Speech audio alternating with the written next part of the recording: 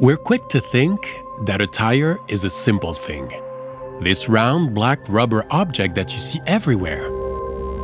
We're also quick to think that they're all alike.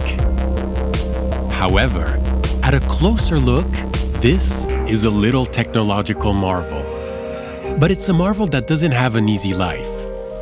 A tire is first and foremost a conundrum of 200 components that must work together. Each has its role, and they all need to fit together harmoniously. This is a long, meticulous process of assembly, curing, controls, and this tire must know how to do everything. Everything, its opposite, and even a little more. Grip the road while being frugal, being able to brake, but also last, in all weathers and on all roads. In short, meet all requirements and be irreproachable on the essentials.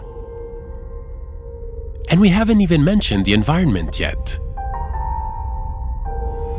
Energy efficiency, mileage, preserving resources, carbon emissions. So no, this tire is not like the others. No more today than tomorrow. Because tomorrow, this tire will be 100% sustainable at every stage of its life cycle. A dream.